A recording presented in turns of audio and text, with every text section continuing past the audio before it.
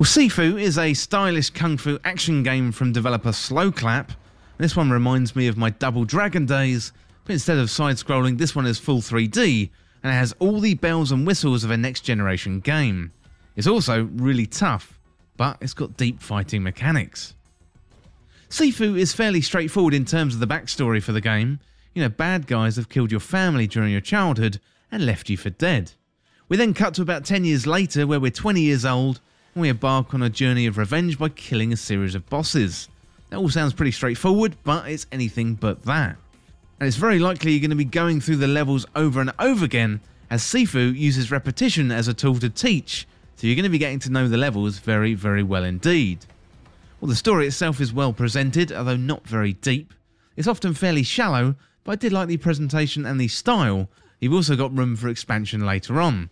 If Sifu itself isn't a large game, so you've got 5 bosses with areas leading up to each boss. In theory, you could run through the whole game in a few hours. There's just the tricky matter of fighting your way through levels of enemies with your fists and your feet, wielding bats and also pipes. Yeah, Sifu is a kung fu fighting game at the very core. It's got some of the best hand-to-hand combat I've seen in a game. You've got the basic attacks like punches, kicks and sweeps. There's also combos and also much deeper attacks and defences. And when you first load in, there's a decent tutorial. You can always train with some AI in the starting area before you head out into a battle. Well, the age mechanic in Sifu is very, very interesting. So when you die, and most likely this is going to happen a lot, you age by at least 1 year. You have a magic pendant which brings you back to life right after you die, but at the cost of years being added to your age. Well, the more you die, the more years you get added to your death counter, and that means dying repeatedly over and over again in the same place is a quick way to old age. So once you get too old, you'll die and then you have to try again. The objective of the game is to get through all the levels and the 5 bosses without dying of old age. As you make your way through the levels, you can lower your death count by killing certain enemies, but the overall objective remains the same, just simply stay alive. Well, the only way to get through the game is by practice and repetition. You really just have to get good. You can unlock various shortcuts in the game, although the shortcut in the second level is fairly comical, as it isn't really much of a shortcut at all. The game wants you to take on enemies head first, learn the attacks, the defense, and evasive maneuvers, and work your way through all the levels. So once you reach the end of a level, you've got a new death counter, and then you can move on. So the first time I got through the initial level, I was around the mid-50s, meaning I wasn't going to last long going forward.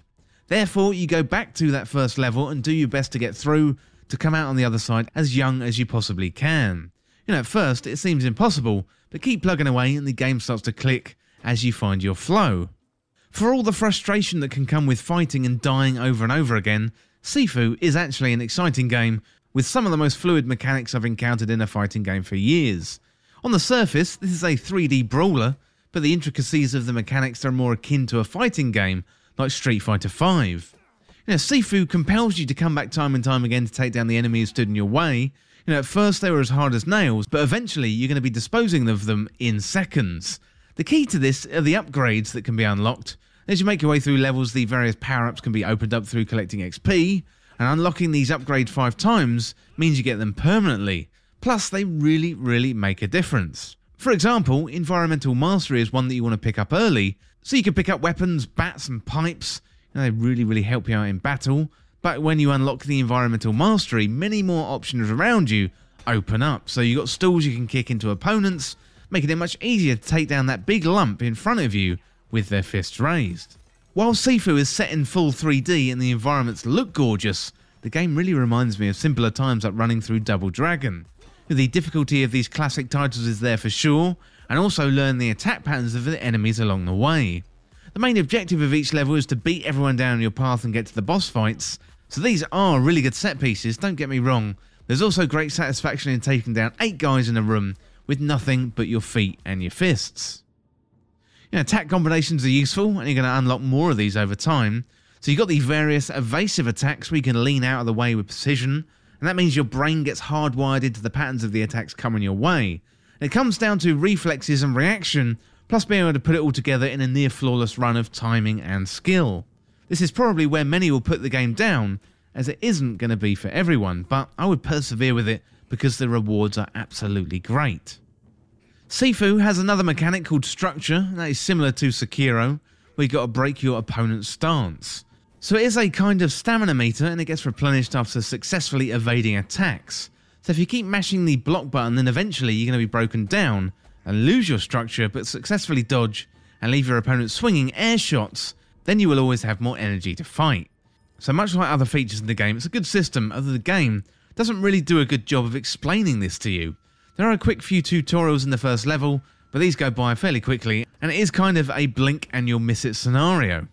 However, saying all of that, when it comes together and it flows, Sifu's combat is a thing of beauty.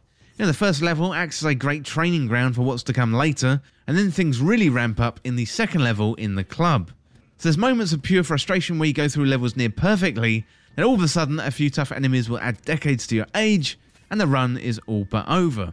But once it clicks, you'll end up taking down that room full of enemies, not only effectively but in a stylish manner too, and you know you are there with Sifu. Unfortunately, the story doesn't match the combat, as the game opens up in a brilliant way.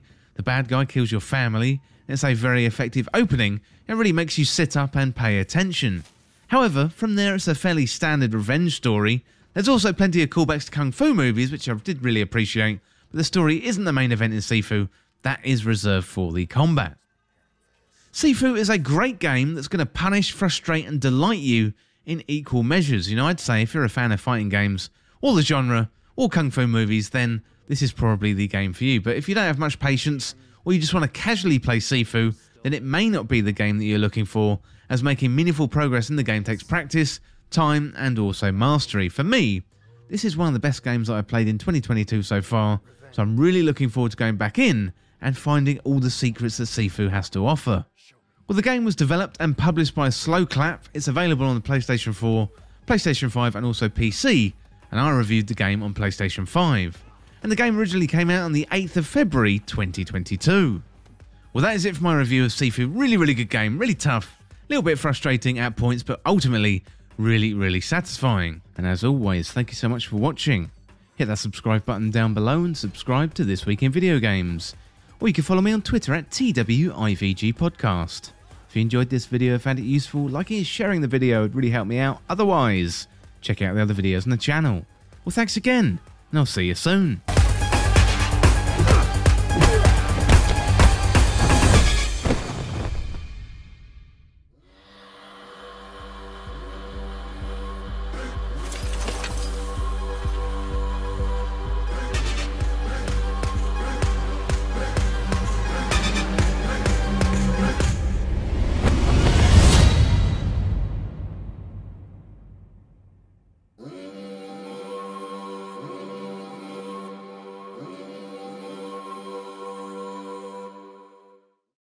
PlayStation